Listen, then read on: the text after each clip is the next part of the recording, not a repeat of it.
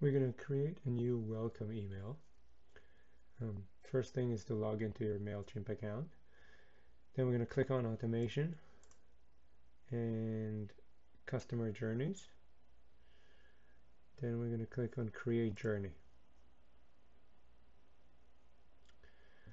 We're going to call it welcome email.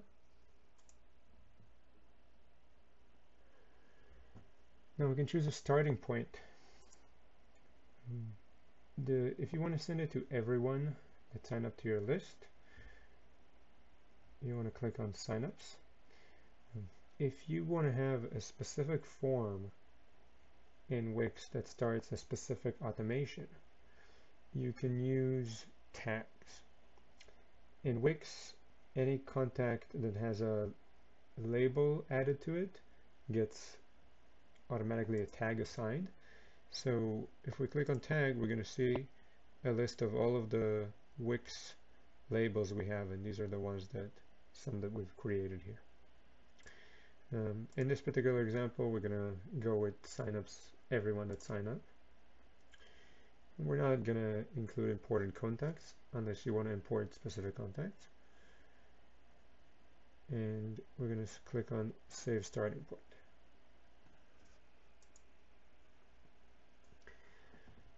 In the most basic example, we're just going to click on sending one email as soon as the audience signs up.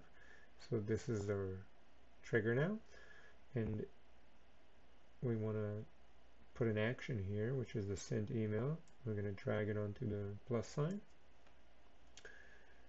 and we can click and customize it. To and from,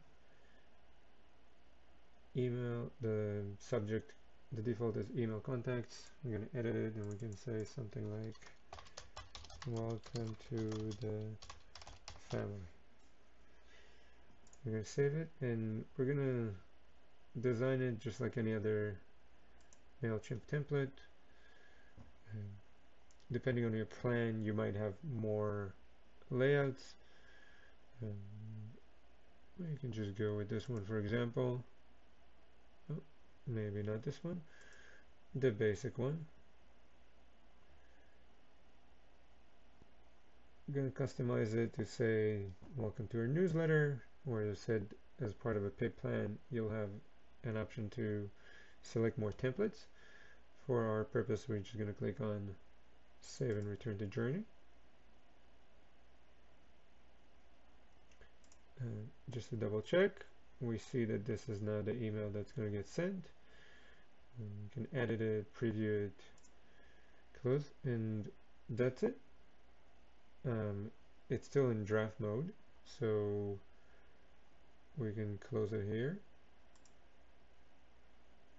And based on your plan, you'll be able to activate it from draft to live mode. Now you can also use more advanced journeys that Mailchimp already creates. For example, this default journey gets an email automatically, then time delay for 2 days, another email with some more information, 2 more days, and then you can keep customizing it based on actions that they take, purchasing orders, etc., etc.